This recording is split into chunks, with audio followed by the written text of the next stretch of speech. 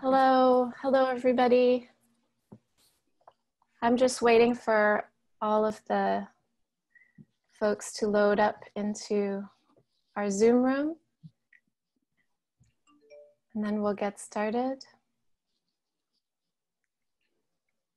Okay, I think you're all here. So I just want to say greetings and welcome. I'm Jamie S.I. Fitzgerald, Director of Poets and Writers California Office and Readings and Workshops West program.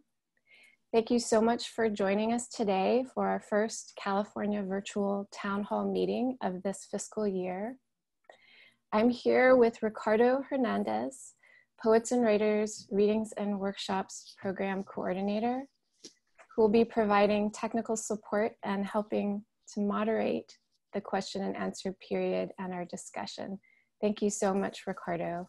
Appreciate all that you're going to be doing to make things run smoothly. I'd also like to thank the California Arts Council for its support of these community building events. We are very grateful. These convenings align with our mission to foster the professional development of poets and writers, to promote communication throughout the literary community, and to help make literature available to the widest possible public. This will be the first in a series of 4 town halls for Californians, in which we bring to you a very special someone who will spark conversation about a topic relevant to writers and the writing community. As we are all keenly aware, we are living through some very challenging and historic times, and it's our hope that today's discussion will be a bright spot of inspiration to help get you through. So just a couple of Zoom etiquette tips. Please keep yourself muted while others are speaking, but feel free to use the chat to comment, ask questions, make suggestions, and share relevant resources. I also encourage folks to use the reactions if you wish, if you want to show your approval or excitement about something. And all of those controls are down at the bottom of your Zoom screen, and you should be able to access that pretty easily. Just a quick note about the agenda. We're going to have our guest speaker. There's going to be some time for questions and answers, and that will hopefully lead into discussion. And then I will close by giving you some updates about our funding program for literary events in California. So without further ado, I'd like to introduce Peter J. Harris, who is our very special someone.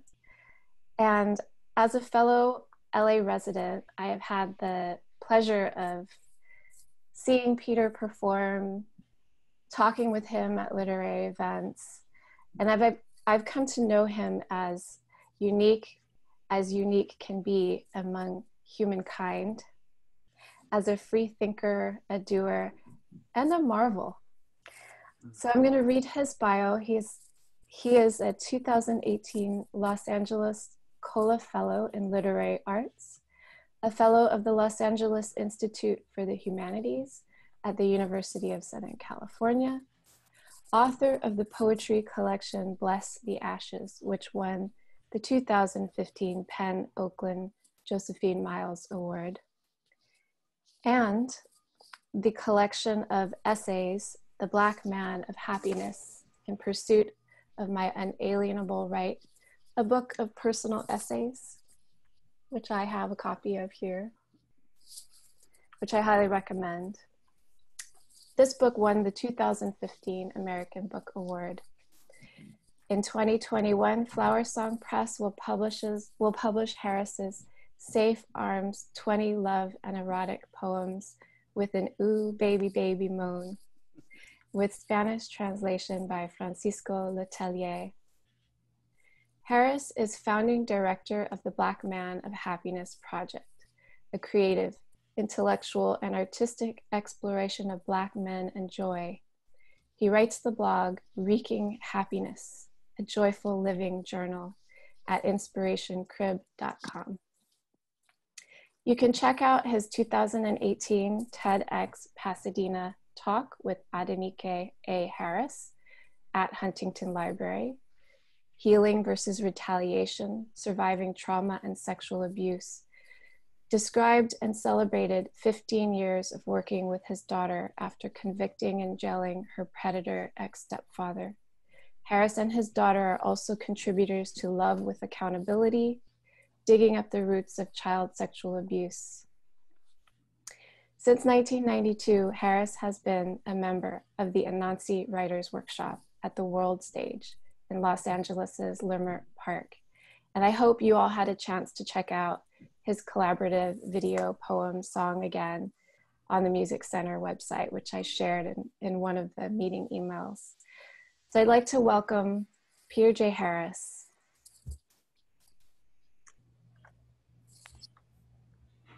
Whoa-wee, that was beautiful, thank you.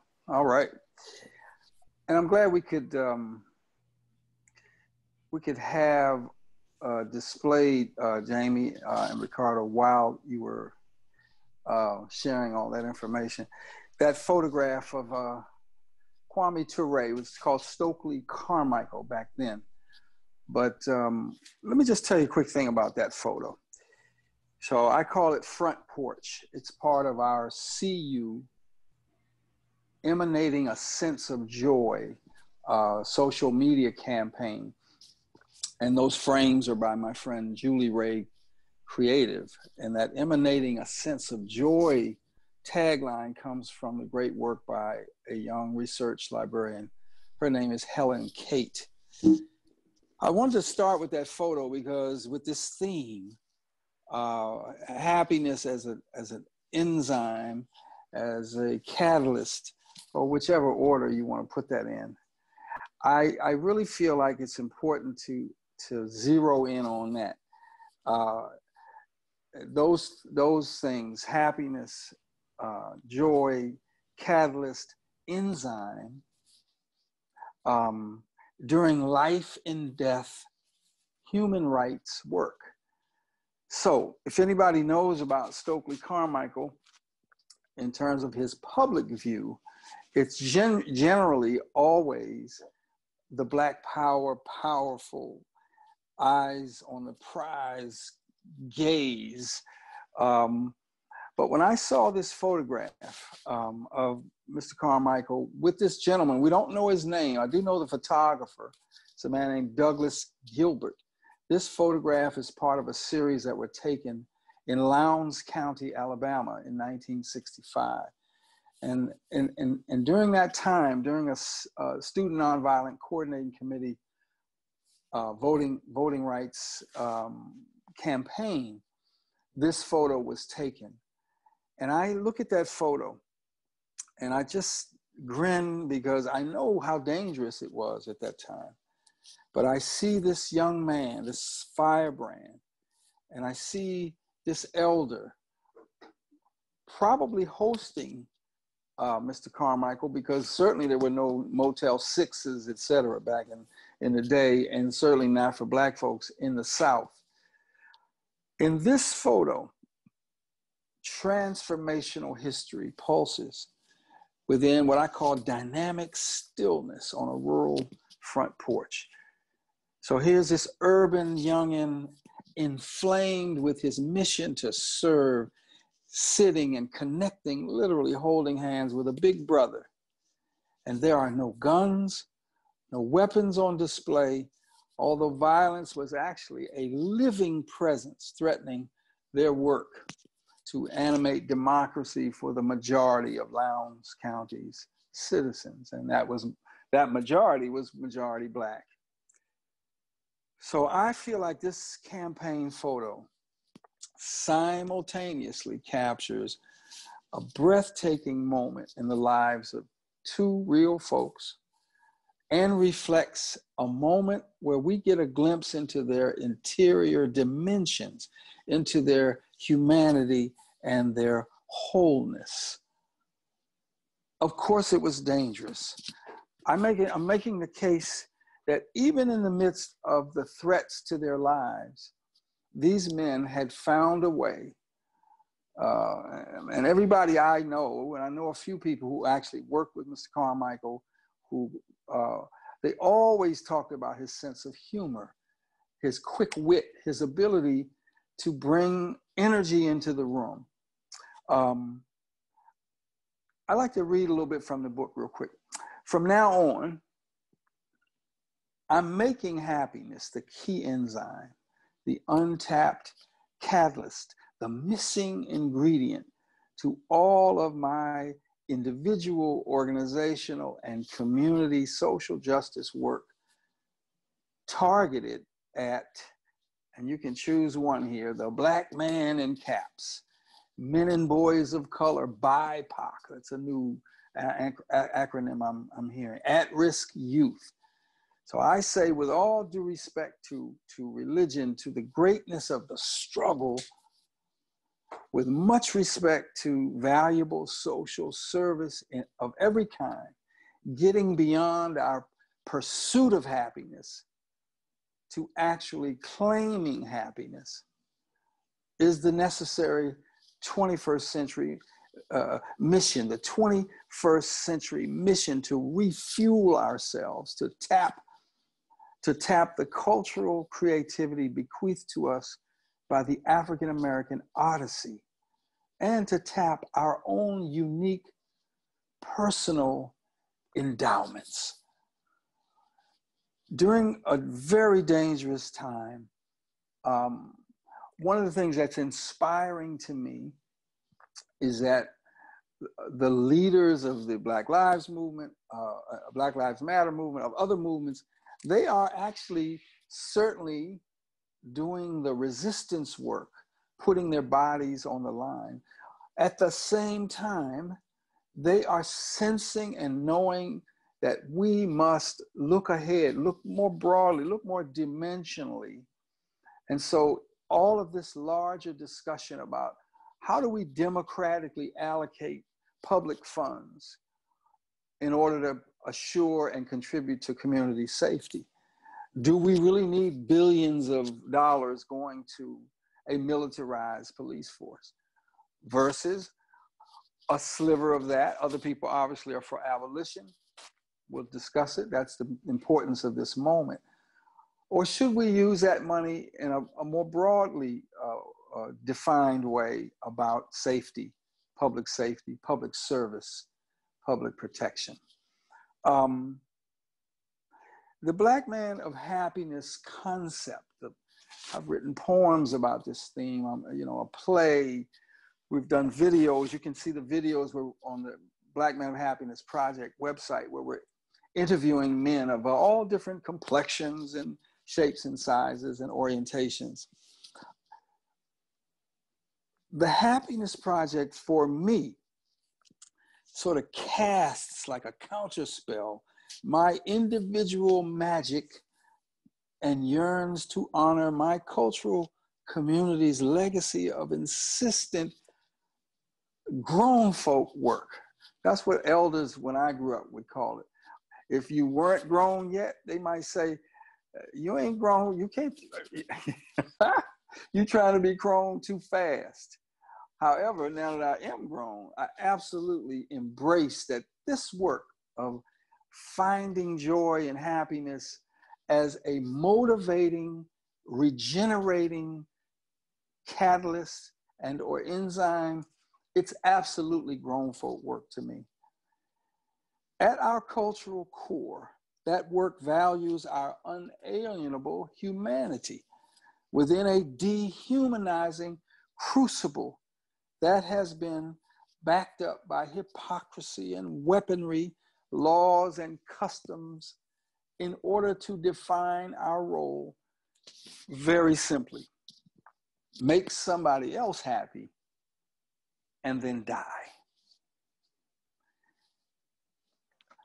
I think that the important message that I want to close with and see if we can generate any conversation is that the work that I stand for, the work that I'm doing, is about happiness. It is not about becoming or being happy-go-lucky. those are radically different things for me. So quickly, happy-go-lucky is protocol. It is trying to be comfortable or make someone comfortable. At its worst, it's like a minstrel show to me, frankly. Happiness, on the other hand, is the mesmerizing, unique, individual expression and experience of living in your life. So for me, I was motivated to use as one simple question for the Happiness Project. What is a happy Black man? I like to pause so you can vibe on it. I don't have an answer. So what do? I ask people. The book that Jamie was kind enough to mention, The Black Man of Happiness, is my 15, 20 so chapters of exploring my answer to that question.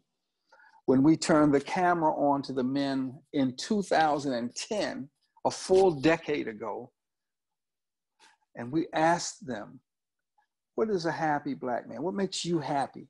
We got a radical range of wonderful answers.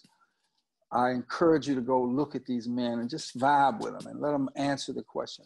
And if you are an African-American male or a man of African descent and you're asking that question, look in the mirror and answer it. And whatever answer you give is a valuable, valid answer. Because if you don't have individuality in this moment, what you end up with is a type. And so as a result, even a former president can stand at John Lewis's funeral and typecast Kwame Ture, Stokely Carmichael, who by all accounts absolutely was committed to serving the people in that old 60s way. And there are other photos that you can see of him in Lowndes County, riding a donkey, for example, holding a baby, smiling as he's trying to get a person to think about registering to vote.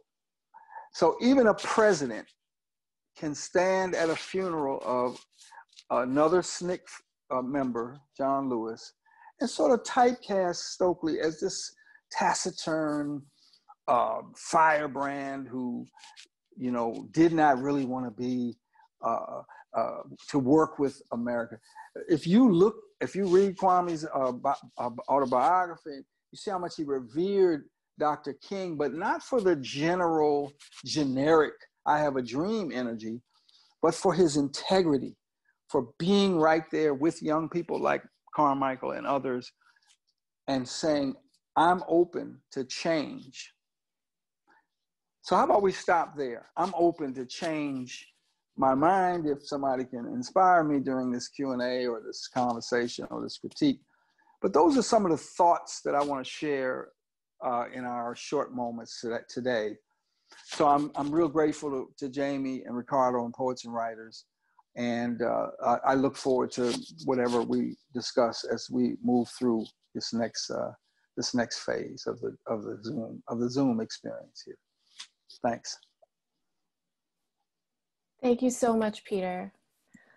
So now we can open things up, and I encourage you to ask your questions in the chat. And also, if you'd like to use the raise hand function in the participant area, there is that capability here. We'll look for your blue hands to appear there if you have any questions. And Ricardo and I will help moderate. So let them fly. Do we have any questions? Yes, Louise Rodriguez has a question. Louise, I'm gonna float over to you. Let's see. So can you all hear me? Yes. Good. So Peter, he's one of my favorite poets. We're old friends. Everybody knows our story. I have to apologize, Peter, because I have to actually leave at 5. I have a reading at 5:30 on Zoom virtual reading I got to prepare for, but I wanted to at least honor that you're being honored here in this event by people hearing what you have to say. The importance of that legacy that you talked about. I was actually in Lowndes County, Alabama, believe it or not. People don't know that the original Black Panther concept was from there. And there's a lot of history that's very important to point out. So I appreciate you going back to that, because I think we're in a time where history is being made. We're making history now. And so my question would be, how do you see, again, in that, the way you're trying to describe happiness, which I think is very powerful, but you're also trying to say, is there one way to say it? No. But how would you describe, what would happiness be now in the middle of the conflicts that we're in now, which I think are very important? And how do you see happiness for either individuals or even as our society goes forward, happening, especially for Black and brown people, but of course, you know, anybody that's trying to be into the future as we're birthing a new world. So I don't know. That would be my question. Again, my apologies, I have to leave early, but that's my question for now. Well, I think that the real question is, besides what, in addition to what you're asking, is do we really value the citizenry of the country? Do we really value our humanity?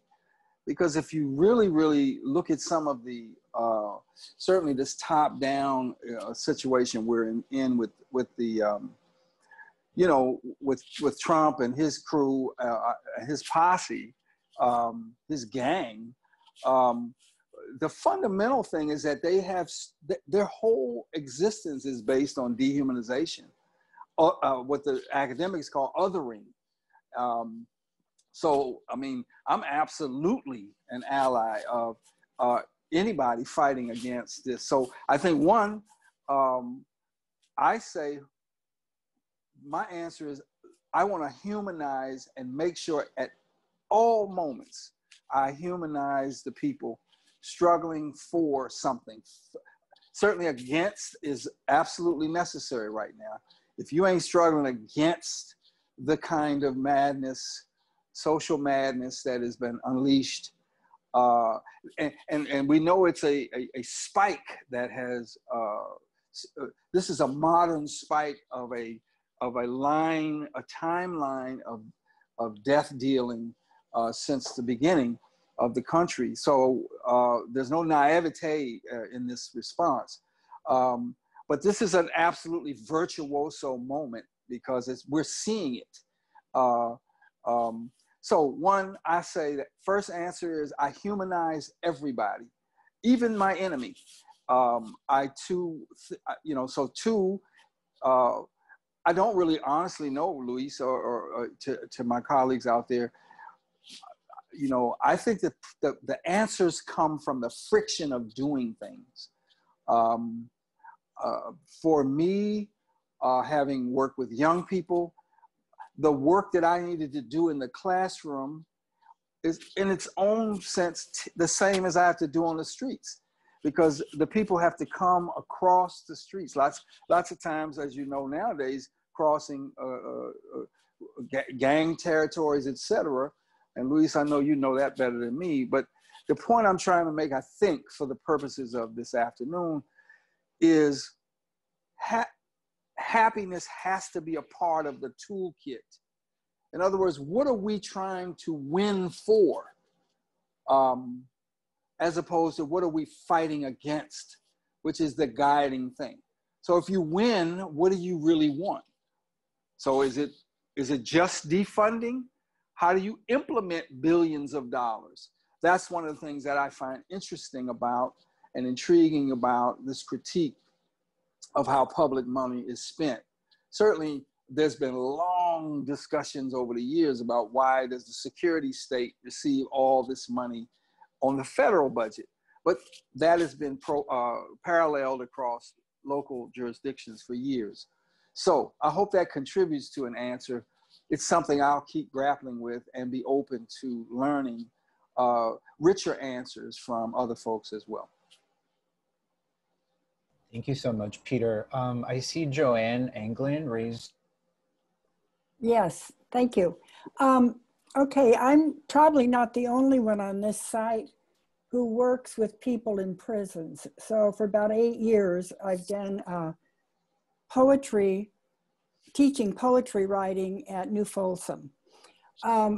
So this is very, very intriguing to me because my students, some will maybe eventually get paroled, some have no expectation of that ever happening.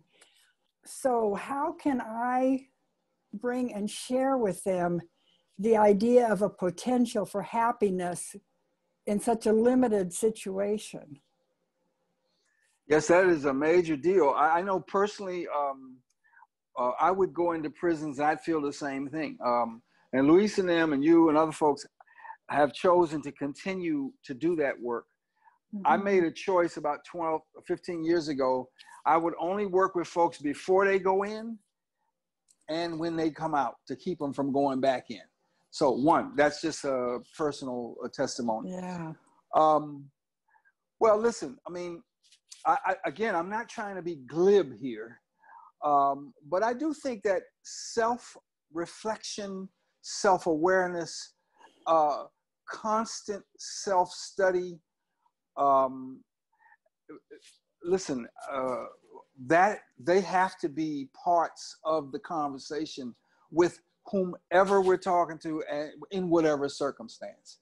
I mean, I'm thinking back quickly. I won't, again, I'm not trying to be glib here, but when I look at the picture of Mr. Carmichael sitting with the gentleman on the porch, you know, as I read about Lowndes County, you know, I think the total population in those days was like 15,000. And 13 or so, 12 to 13,000 of those folks were Black. And only 1 or 2 people were literally registered to vote before SNCC joins. Certainly not. So there's an element of that place being a prison, because that wasn't because people weren't interested in the politics. That wasn't because people didn't understand the economic framework of the sharecropping world, et cetera, the legacy of slavery. And they weren't waiting for Stokely and them. They just wound up, in my way of interpreting the experience, seeing SNCC and that work as a way to catalyze a new courage, a more persistent courage, or to become, those SNCC guys and gals were enzymes. And in a way, that's what I would say in part to what you just asked. What's the point of going into the prisons if you yourself are going to bring in a sort of fatalist type approach? In other words, you go in there because you really believe you're going to do something on general principle. So if happiness can become one of your doorways into your way of approaching the conversations in those writing workshops, in those theater workshops, in the gardening workshops, in my opinion, what you're really doing is, one, looking the men, looking the women in their eyes and say, you are a human being. Do not let this system take that from you first. I don't know the circumstances. There are other more ideologically driven folks who might say that all of those folks are political prisoners on general principle because of the racism and white supremacy. I don't tend to share that anymore as a old head, but I would say that when you enter those doors and you hear those gates clang, and you look at those men and women, those boys or girls, if, according to where you are, juveniles, et cetera, you honestly and obviously didn't go in there naive from the jump, which means that now you're looking at all times for new tools to continue to, one, give to your colleagues who are incarcerated, but also you are trying to cultivate and excavate out of them their uniqueness as they look at the future, as they look at what their reality is, the dangers that they face, etc. And you ask yourself to ask them, how do you want to solve this problem? How do you want to get out of here, first off? And then, how do you want to be part of the societal pressures and reframing that are right outside these gates, saying, one, everything from abolition of prisons to reform, to debates with the guards unions, et cetera, et cetera. Those are some of the things I would say, I would encourage you to sort of infuse into the work you're already doing. I have to assume, and I do assume, that you're only in there because you already peeped the game and you have a commitment to serve, but you have a right, one, to be happy yourself. So you may be reaching deeper and have to really figure out whether it's time for some new work. That's what I did when I chose to stop going in the system and do work with young people before they got in, to try to veer off and peep options for them. And if they come out, to keep them from sliding back in a recidivism type of vibration. I hope that contributes to the answer. Yeah, I like when you say about cultivating and excavating what they have in them. That's a really good metaphorical approach. Thank you. Thank you very much. Thank you. Thank you so much. Jenny Lynn, or I believe you've had your hand raised. Oh, I'm unmuting you. Oh my, hi. Hi. Oh my gosh, I haven't seen you in 100 years. How you doing? You're still muted? Oh. Can you hear me now? Now you're good. Hear me? I unmuted. Yes, you're Yes, we can Oh, hear you. great. For me, happiness is a very abstract concept because everyone has their own individual definition of happiness. And I think it's problematic because everyone's definition of happiness is in collision. Right now, I see in this historical moment, happiness is in collision with other happinesses, because you have the status quo, MAGA boys, white supremacists. Their concept of happiness may be keep the things the way they were. We want to keep the good old days the way they were, and we don't want any change. And you look at Black Lives Matter movement, it's all about, we want equity, we want racial justice, we want the playing field leveled, we want our rights, we want to be on par with you. So I think happiness has to be looked at in a broader way rather than as an individual concept. How does my personal happiness impact on the collective consciousness and the collective well-being of all people? And until you can arrive on a collective give and take definition of happiness, I think we're always going to be at odds and opposition and collision with each other. So to kind of maybe reduce it to more tangible situations and issues, instead of, you know, an abstract happiness is for me a material object, for other people maybe inner peace, peace of mind, a world free of carbon, you know, toxins, et cetera, et cetera, et cetera. So it's a never-ending conundrum. As you say, it's a conundrum, and one I think worthy of all of us contemplating and maybe addressing personally as well as collectively. So thank you very much for bringing it up. Well, you gave me chills, Jenny. And, you know, this is exciting to me because, so for me, that's why I said when Louise asked me the question, one, this moment is a spike on a timeline. What also is exciting to me is that within that timeline of danger and death and assault and settler, colonial and everything, there was always resistance. I think there's probably some physicists on the line. this whole idea of equal and opposite reactions. Well, so one, appreciate it. And just as I learned from you years ago about the poetry on Angel Island, you know, just as I learned from other people about in the midst of the worst, there is this love for the all, the whole, the need for democratic, literally how you spend the public's money, everything. So what I like to also throw in here, Jenny, is when I say happiness versus happy-go-lucky.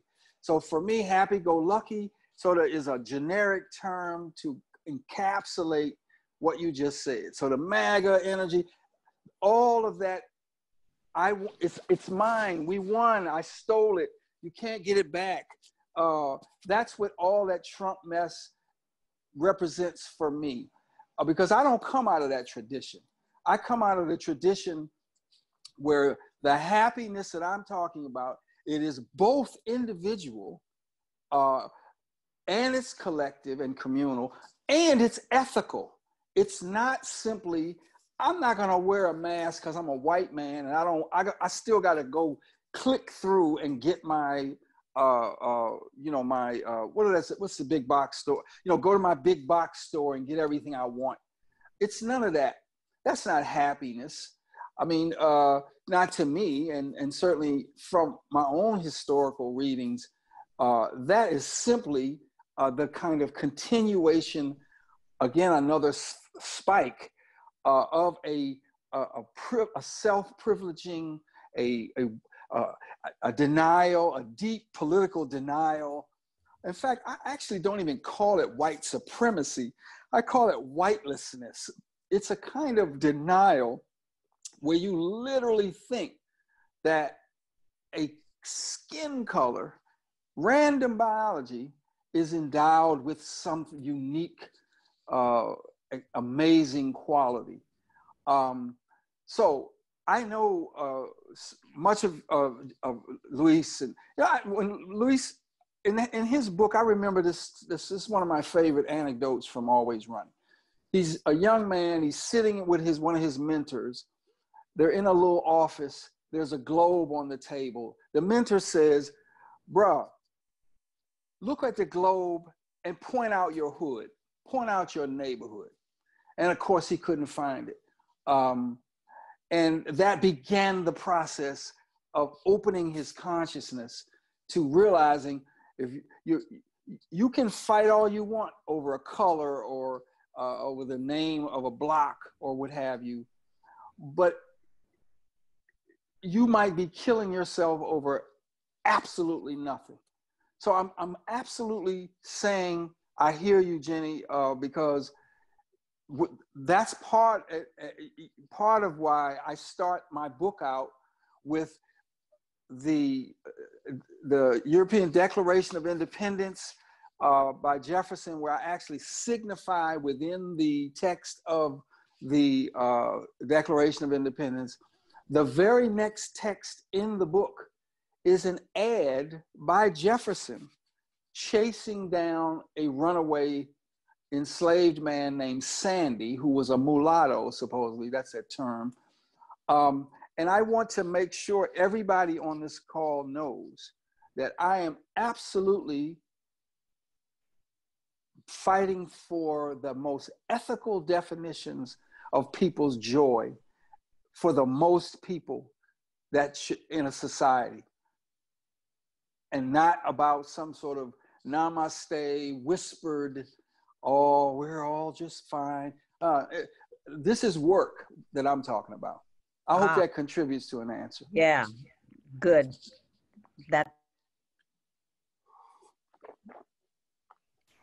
Thank you so much.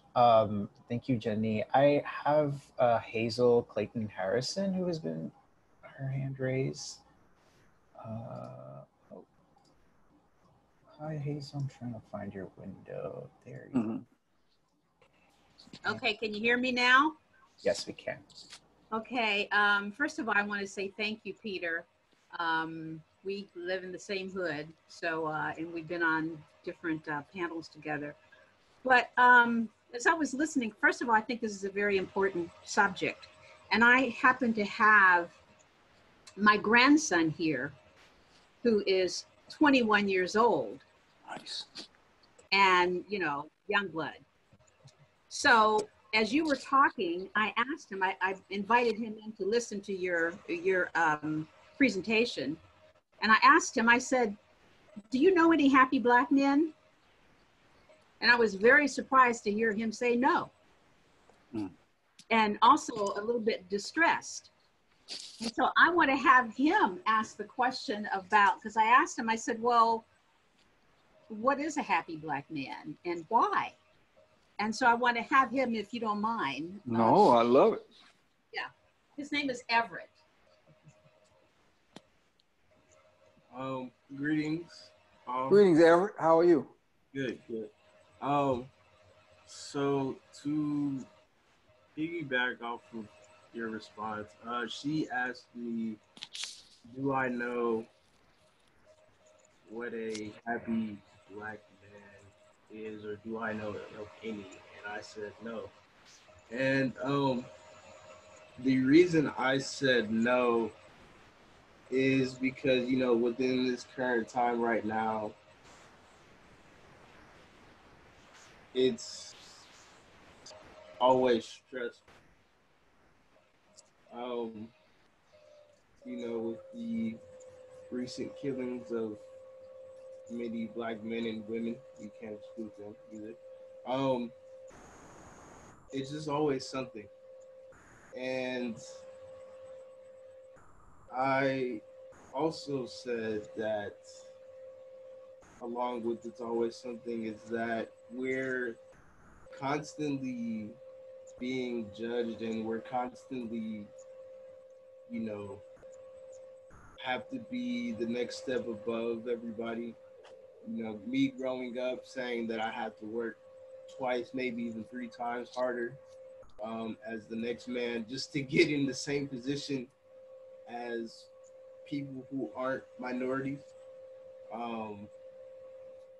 You know, there's always somebody commenting on how we look, what we say, quote Ebonics, you know, versus proper English.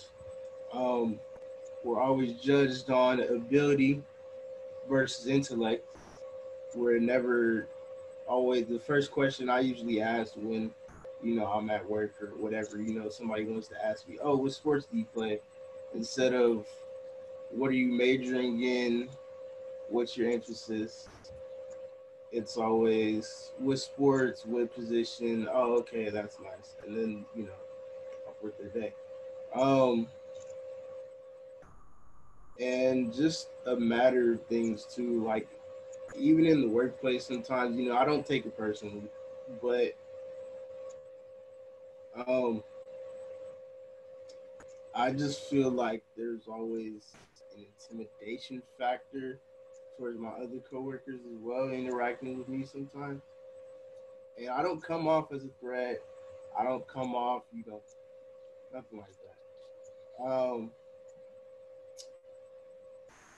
But it's just always judgment coming everywhere, and it's always opinions before we actually get to another person and be like, oh, yeah, you know, it's always the intimidation factor that just kind of pushes people away and makes assumptions and such of the sort. So. Mm-hmm.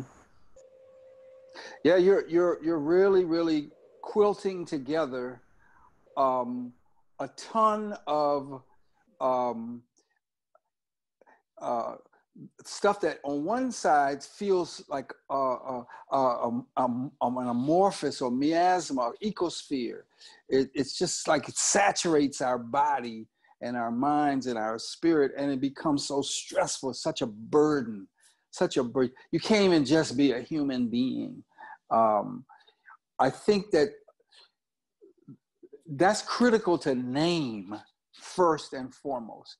I think that there, because I say, and I said earlier, and I will, this really means something to me. I'm not a glib person about these matters. We live in an ugly, demoralizing, dangerous, both spiked moment, but also we have been surrounded. And so for me, what I do very often is I look back to, I'm from born and raised in DC in the 50s and 60s, 70s. So one, for my own personal strength, empowerment and strength, I do look back to that sort of brilliant golden moment of in and out exchange between a working class community that also, because we were at the latter ends of like overt segregation in and around DC, just before folks moved out to Maryland and Virginia, mostly Maryland. You know, I lived around all kinds of classes of folks. I knew government employees from the post office out to labs, probably working, for stuff I'm not even supportive of, but I knew actual Black male physicists. Yeah, you know what I mean? People who, at least 3 I know from instant memory. So I look back first, for me, I do value the simple fact that Black men, in my experience, have ranged from criminals to, and geniuses at it, all the way out across to people who stood for all kinds of powerful political messages. Then when I do my homework, I also am a graduate of Howard University, and I got turned out by people who were literally the first generation of journalists who moved from the African-American press into Newsweek and Time and the Washington Post. I mean, like literally the first person to go into those gigs, but who also brought their consciousness in to those offices, who also brought their histories into those offices. And then when they became teachers and professors at Howard, they looked us in the eye and they said, you can never be a journalist without, you can never be an innocent when you think about becoming a reporter or editor or a journalist. You have to really read. In fact, my most profoundly influential professor used to tell me, don't even study journalism, study history, study sociology, study arts, all of that. He was right. I did major in journalism, but you know what I mean? I realized in hindsight, man, that's what I should have been really doing, because what he was saying is read all of this, understand all of this so that you can make links and associations and connections, something I really love to do as a poet first and foremost, but now I get it. You don't want to, so I think what Jenny, I don't want to misquote you, so feel free to clean me up if I get this wrong, but one of the ways I'm inferring something you said was, if we're dealing with the stress of being an African-American male as just an individual walking down the street with no connection to community, with no connection to history, then that is a danger, and you will not win. You will be in the target of everybody from the MAGA world to a Blood or a Crip in his or her worst frame of references. But if you are an individual who is a member of the circle, so to speak, Jamie asked me earlier, do I still work with I used to work with an Afro-Brazilian dance company, and I love dance. And one of the most amazing moments was seeing everybody circled up as a community of dancers, especially at a party or after show or something. And then when the music hit somebody, the individual would go into the circle and dance their asses off. But they could only dance as long as they were ecstatically creative and were ecstatically contributing to something beautiful that lifted up the full circle. If they kept going beyond that, then they were, about individualism and not being individual virtuosos. And then they would step back into the circle. And then their powerful virtuoso performance would then be picked up by another dancer. And all this was done almost like magic, it seemed to me. They certainly weren't saying, I'm next. Let me type in my Zoom hand raise. They just were moved by the Spirit and they moved in. So I am not downplaying by using this metaphor. In fact, that circle is an ancient art form that allows for democratic execution of our genius, is the way I look at it. But so I think that it's important. If you're sitting in there, now I'm back to the young man. Sorry, I forget your name, buddy. You're sitting in there with your grandmother. I think it behooves you to begin even in the simplest way. Grandma, who were the dudes in our family who I can look up to, who I can have a conversation with? Who are the cats in our family who stood for something, who stood on something? Who are the men who have passed on, who I need to know about? Who are the dudes who are living with whom I have to do? If it's a dad, if it's an uncle, if it's a teacher, then spread it on out. What dudes helped you become the poet laureate of Altadena? You know, what dudes do you look to as credible human beings in the biggest sense of that definition? So there's so much more to talk about these things. I'm so sad that you can honestly answer that question, that you don't know a brother who's happy. I'm so sad.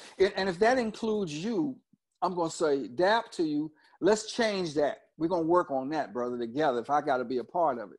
Because as you're looking at a dude who from his youth in his early 20s on to just yesterday, I was on the phone with my big brother who's in his 70s. This is a chosen family brother, not my biological brother. I have been imprinted by such marvelous men over the years.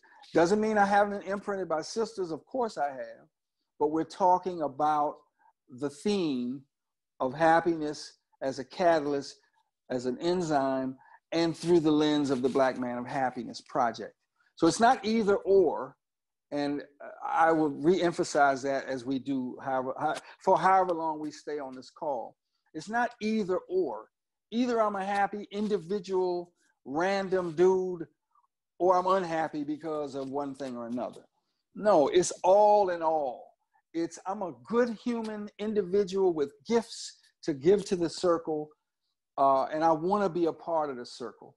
And I want that circle to be valued and protected. I think that's what I hear in a very deep, resonant way when I hear Patrice and them talk, and I watch the powerful people standing for, as I say, everything from stop killing us to let's defund your ass and reuse that funding because it's our money. It's not your money. It's our funds. It's our money. And we're going to change the society because this is where we live. Okay, so I get hyped and then maybe I veer a bit. But so that's the one way I want to answer my brother's question or thoughts. Thank you so much. I'm going to interject because we are close to our end time. Amazingly. See, I trick guest presenters. I tell them they only need to speak for 10 minutes, but then they end up speaking for the entire hour. I'm just kidding. We can go maybe a few minutes longer than 5:30 if you would like, if you're willing to stay. Game. Okay. I'm happy that anybody's interested in this. Yeah. However long y'all want to go, I'm here. And we'll have time to take one more question because I think some people have had their hands up for a while. So let's do one more question. Or maybe you can let 4 or 5 questions get thrown up like confetti and then we can answer them all like that so everybody can sort of get a sense that they're being heard. Okay, that's a great idea. Let's do confetti questions. Ricardo, I'll leave it up to you to throw the confetti. Well, just before, I just wanted to read Laura Ferreira's comment to Everett. Thank you for sharing so openly, Everett. And I saw there were a couple of people that had their hands up and then maybe put them down. And so I'm seeing one, Francisco, I believe you had your hand up earlier and then it went back down. So I don't know if you wanted to maybe unmute yourself. I also saw KT, and right now I'm seeing Elizabeth. So, you know, maybe we can have like a pop. Let me see. Francisco, hi. Yeah, hi. So, hi everybody, so nice to be here with all of you. I don't really have a question other than just an observation about Peter's resonance in my life, having been someone who, you know, I've worked with incarcerated people for many years, but also come from circumstances in which I was kind of born in a war, came to personhood in a war, and the resonance of a Black man of happiness, or that kind of happiness that we search for, is so important, because if you're gonna be in the struggle, if you're committed to struggles and to your life and to your community for a lifetime, it's much more than reacting to oppressions. We are not marionettes and puppets whose lives are consumed by just saying, ouch, ooh, ah. We are so much more than that, and we have to become the stewards of life, the keepers of joy, the keepers of humanity. So my joy is satisfaction. I don't put too much stock in this idea of bliss is your birthright and we all, so no, my bliss is satisfaction of peace, of justice, of dignity. And I always ask people whom I work with who have been through trauma and difficult times, what do you want to be when you are free? You know, it's very much resonates what you said earlier, Peter, and your work is of so much interest and help for me, because as an artist, I also want to say that our struggles are approached from many angles, from the angle of the power I feel from growing my garden. How do I bring it into this boardroom? How do I bring in my colors into dealing with the nitty-gritties of homelessness? How do I do that? How do we empower ourselves as artists with vision and words to be respected in communities that are really arriving at solutions? And so that's the other thing about your work, Peter, is that it empowers artists. It empowers unspoken. It empowers people who live at home and find quiet joys of just being a father or being a mother. The simplicity of our joy is much more than just what makes us unhappy. You know, it's not just, and because we feel guilt for saying, yes, I'm in the struggle and I feel happy, as if somehow we need to be filled with rage and indignity in order to be effective.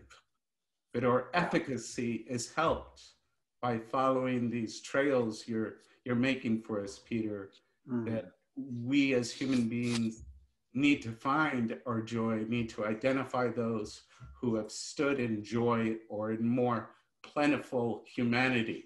And those of us. So no question, just a comment. And thank you. So nice to be here with all of you. Absolutely. Yeah. Is it Ricardo? You going to let other folks say something, or yeah? I saw Lisbeth had her hand raised, so I was just gonna, if you wanted to comment, Lisbeth. Yes. Thank you, and thank you, Peter, for your generosity, your in sharing your wisdom. If what is at stake right now for us in this conjuncture that we're living is the peaceful future of our next generations, where do we draw as artists and poets and writers to communicate this search for the ensign of happiness to our fellow citizens in a country that's being crushed, with our hopes are being crushed, and an entire generation African American women and men are being dehumanized, as you say before, on the streets of America. Where do we draw from as artists to communicate this happiness? Mm-hmm. I can jump in. Are there other thoughts from other people before we close it? I can close it with responses to what Elizabeth is saying, or I can hear whatever else anybody else wants to say. I won't forget it. Ricardo, you guiding? Yeah, I was gonna say, I think don't remember if there was anyone else that had their hand up. But yeah, go. So I can jump in if that's okay. Sorry, it's KT here. Oh shoot, I have my little blinder on. Okay. Hi.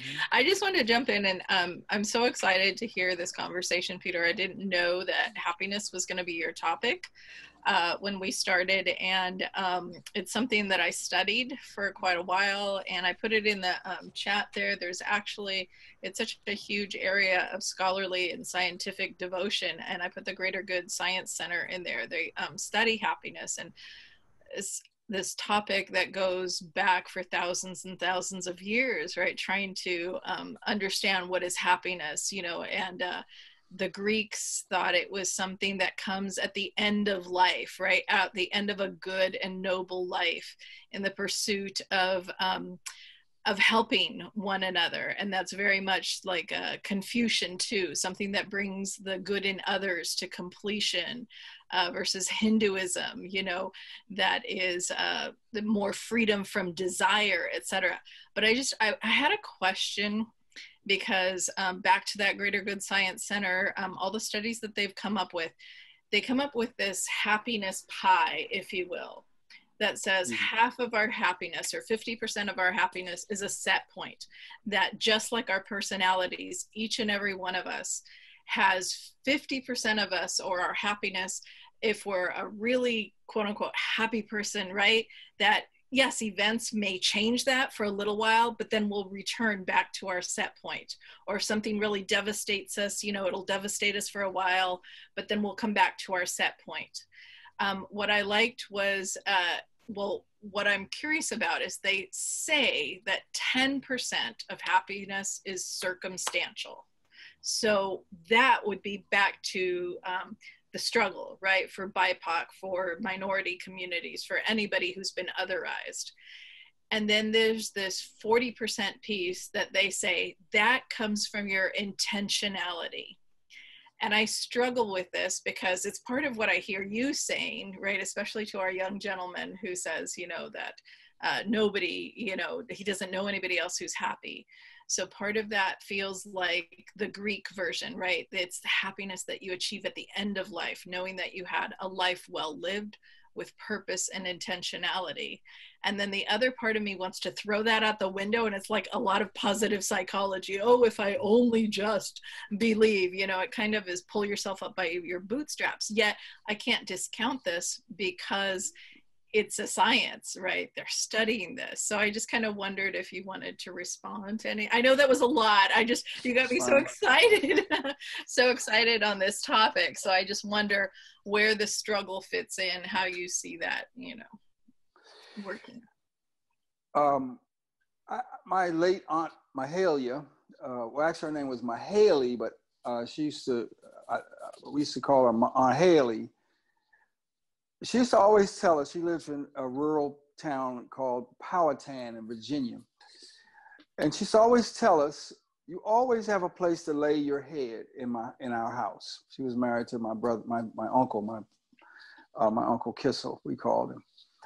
I start with that because she's from Virginia, which is where, of course, Thomas Jefferson lived.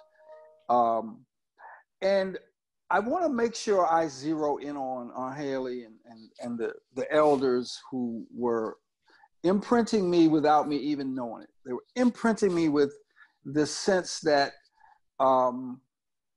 it's everything is everything.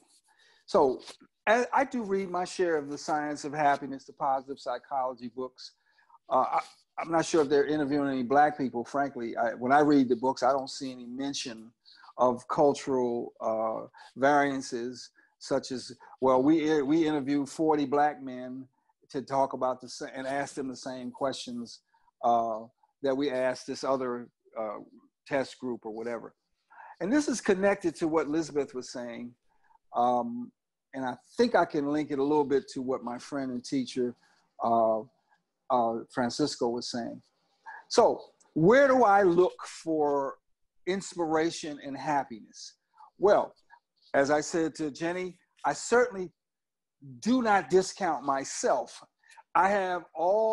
If I have control, quote unquote, over anything, it's of how I think. So I understand, as I read about positive psychology, that if we smile, the brain doesn't know whether we're smiling for someone or in a certain situation. It does its number from the perspective of a chemical dump. And so it behooves us to smile as often as we can. But in and of itself, that's not going to stop a bullet from blowing your brain out, or it's not going to inspire you to fight against rogue cops, or it's not going to provide you with any more insights into how you analyze society's configuration so that billions of dollars are being basically pumped out of the working and human economy into rich white boys' pockets. So in and of itself, knowing that I can smile and improve my brain chemistry is not going to save society. So that's why I say this is not an either or anything. I happen to have a set point that's pretty fucking like remarkable to me. I don't even know how I had it. It is truly nature. Because I've been through some serious shit in my life, as some of the bio that Jamie introduced me with will attest to. And somewhere inside of me is the same impulse to make beauty that the men and women who first began to hum spirituals in the middle of a cotton field under lock and key, and while people had weapons pointing at them. There's something inside of me as a unique individual that does have a set point of sort of humane, inspirational, energy where I'm not going to, and plus politically speaking, this is why I said in my open remarks, I'm not here to make somebody else happy and then die. That may be why the capitalists who in Africa and elsewhere, who led to the enslavement of millions of people, that may be what their thinking was, but it's not my thinking. As an heir to that legacy, and as an heir to the legacy of the Maroons who fought and created community in swamps, who try to go back home by taking over the Amistad. So believe me, I learned about the Chilean struggle, Francisco, if he's still here with us, I learned about it reading in the Black Scholar magazine back in the 70s. That's where I learned about what is it, Operation Condor. I think you've been teaching me about that. That's where I learned about Victor Jara and the powerful use of folk art in resistance. So, Elizabeth, while we're talking, I look to my Aunt Haley, who is dead now, and who never really lived any kind of public life, but who always welcomed me and my father and my brothers and sisters and my mother to this little house on a corner, down the street from this church that was always hot. I look to her, and I look to her as an individual, and I look to her as a symbol, because freedom to me is at very core conceptual freedom. So I'm not letting anybody in this brain in a way that somehow stunts me or somehow tells me I'm not valuable and I don't have a right to everything from my imagination to my critical political analysis. So One, as we close out, happy, happiness, not happy-go-lucky. Catalyst, enzyme. What can thinking about joy catalyze you to do? In my case, in LA, for example, it's helped me build the world stage. In 1989, they started. In 1991, I joined the Anansi Writers Workshop. I'm not there as often as I used to be. I certainly wasn't as gray then as I am now, but I contributed to that circle with critique, with open-spirited, with curiosity. So I believe that as a catalyst, happiness, says Peter, get involved in that circle, however it makes sense to you. As an enzyme, I look at the same stuff everybody looks at, the viral videos of our fellow citizens, our fellow human beings getting crushed, shot, people making videos of them, of their deaths. I look at all that as much as I can, but as an enzyme, happiness allows me to say, that is the truth, and so is the resistance and the fight we're doing to get Miss Taylor justice and her family. We cannot bring dead people back, but we can work for a life or the lives of all of us. And that's what happiness, or at least my quest for it and my claiming of it, that's what helps me personally to be not an optimistic person, but a deeply hopeful person who is dedicated to collaborating with as many folks who are about something serious and ethical and game-changing as I can connect with. I hope that contributes. Thank you so much. This has been a truly remarkable conversation. I just want to say a few words about our funding program. We are funding virtual literary events in California, and I just want to make sure that you all know that, in case I know you're all writers or literary presenters. I want to encourage you to look to Poets and Writers Readings and Workshops program for support of readings and creative writing workshops in your communities.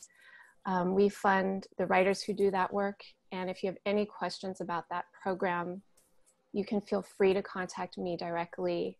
We're always here to answer your questions. And then last but not least, I don't want to keep you too much longer. I just want to thank Peter J. Harris for speaking so honestly to everyone, and also to thank you all for being here, for joining us, and for your contributions. And I wish you all the best, stay safe, and I hope to see you at our next town hall, which will be announced in the next couple of weeks.